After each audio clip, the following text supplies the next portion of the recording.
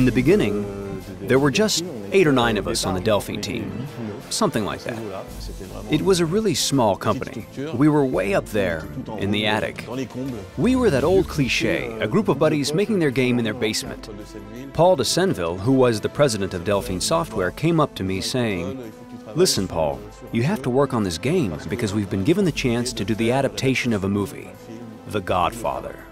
I decided to transpose the story of Michael Corleone into the future, where he would be chased by mafiosi.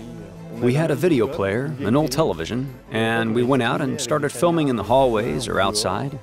Some of us felt ridiculous, but we took those shots and we made animated sequences out of them for the Amiga, because we were working on the Amiga back then.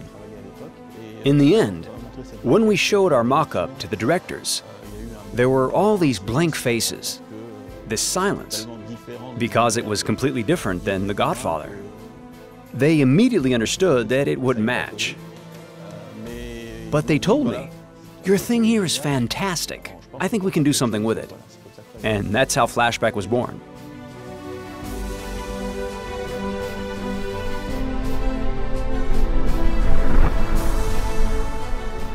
Doing a remake 20 years later is an idea that has to ripen. Finally, after 20 years, we said that there might be something we could do, because everything has evolved so much. So much has changed that we can offer something new and interesting. Flashback was the child of all those super 90s sci-fi films. We really wanted to make sure that that imprint of the 90s is in there. So every time you see a replicant, there's a chance he'll say something that somebody in Blade Runner might have said, or a Total Recall, or a cease and desist from RoboCop. You know, you'll have an eventual wink and a nod to some of those great classics that Flashback, for me, is part of. We've got something a lot more fluid, a whole lot more reactive than before. Seeing as how we went to 3D, we really did a lot of work on the living elements in the decor. It's all animated. The fumes, the fog, the textures. I took certain moments from the old Flashback and reincorporated them into the level design. The goal was to remain true, but especially not to break what had been interesting in the original game. We changed a whole lot of stuff in the gameplay.